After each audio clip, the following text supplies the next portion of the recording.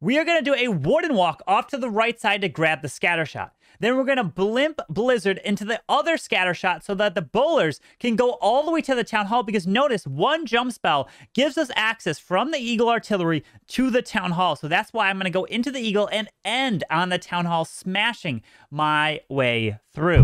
So here we go. There's the Warden, and he is down to help grab this area. Here is the blimp right through there with the rage, the invisibility spells, take out the wizard tower, the scatter shot, and all that stuff there, which also sets the funnel. Now we can drop the king and the electro titans with the ice golem through the eagle artillery to help take that down.